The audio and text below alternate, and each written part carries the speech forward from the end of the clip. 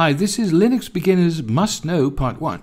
This is about 3 important nice to knows: internal commands or built-ins, external commands, and the path variable. When you work in the Linux terminal, you're actually running a shell, and you work in that particular shell. And the first command you will get familiar with is, for example, the cd command to navigate your file system's directory structure. So you can cd into the directories you're permitted to enter, like for example /tmp. Another very common command is the ls command to list your files. But what you should know is that the cd command and the ls commands have an important difference. The cd command is what is called a shell built-in, so that's an internal command and is native to the shell. So in other words, it is a function that's available in the shell once the shell gets started. The ls command, however, is located in the user bin directory, so it's not part of the shell, and has to be located on disk and then loaded into memory where it will be executed. And once it's listed your files, it will exit again. So every time you run the ls command, it will have to be retrieved from disk. So the cd command is a shell built-in, where the ls command is an external command. Now, as you've seen, you can simply type ls and your shell will find it on disk and load it. But how does the shell know where to look for the command, since Linux holds many directories, and having to search the entire disk would simply take too long to keep you satisfied? Now, a shell has many variables, which are part of the shell itself, and some of those are set by the shell, and others can be set and modified by the user, so by you. A very important variable for finding commands is the path variable. So if we want to list its contents, we can simply add a $sign in front of the variable name and then run echo from the command line.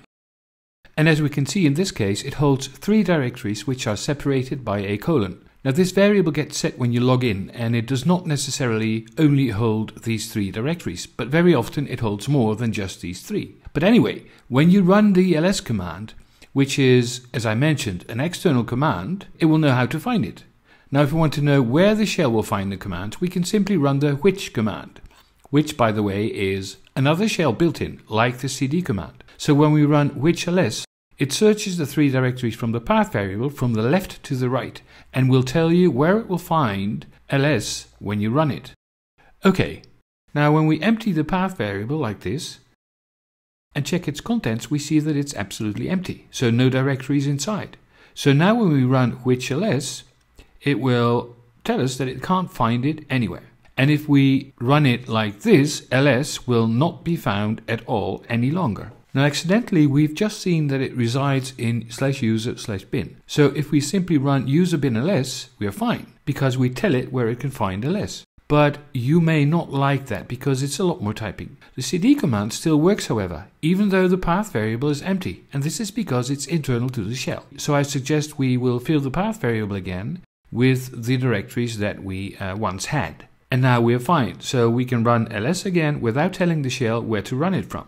And finally, if you want to list all shell built-ins like cd and which, we can run compgen-b to list all built-ins.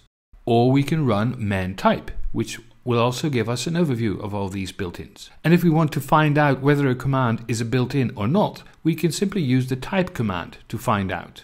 So you run type cd and we see it's a built-in, and then we run type ls and it will tell us that's in user bin on disk.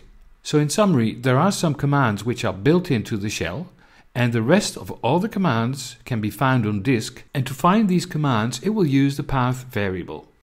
And we're done.